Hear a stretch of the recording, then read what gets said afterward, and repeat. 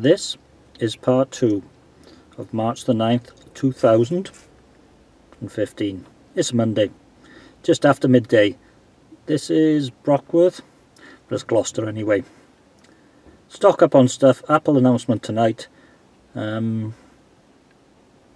need some vitamins as well. Healthy body. Mensano incorporate sano. Right, I've got to be quick because it's drizzling. Of all the Premier Inns I'm staying in this Beano, this is the most expensive. And to my way of thinking, that's the reason why. The Wheat Sheaf, it serves real ale, more than one real ale. They know about their ales and they have good quality Wi-Fi. You have to pay for these things. And I am. Okay, no messing around, get drinking.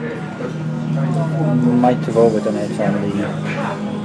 They are 3 cask ales, they just don't seem to rotate very much. Last time she was September. Anyway, this is Black Sheep Best Bitter, 3.8% alcohol by volume.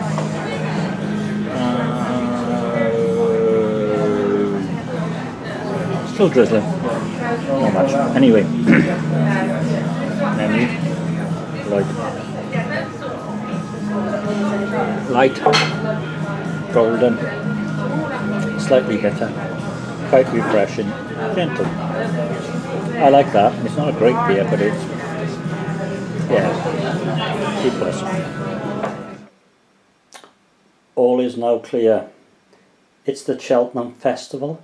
This place is full of Irish racing enthusiasts. I suspect. Oh, utility connection specialist. Probably not, but I checked in with piles of Irish people. Very polite Irish people. Hats off to you, gentlemen. Anyway, it's perhaps Tuesday. Got some beer ready for the Apple announcements. Some Brewdog, something from Dartmouth.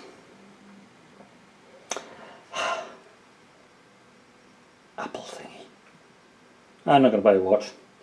I'm listening to Twit, which I've turned off for the moment.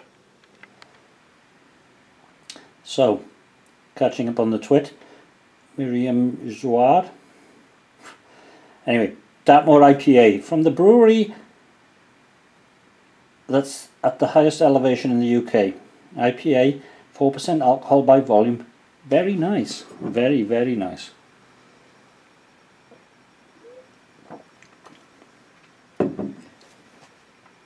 Effervescent and tasty. I'm thinking B++. And later on, it's a bottle of Bank IPA. I can whisper because there's no wind. Whoop.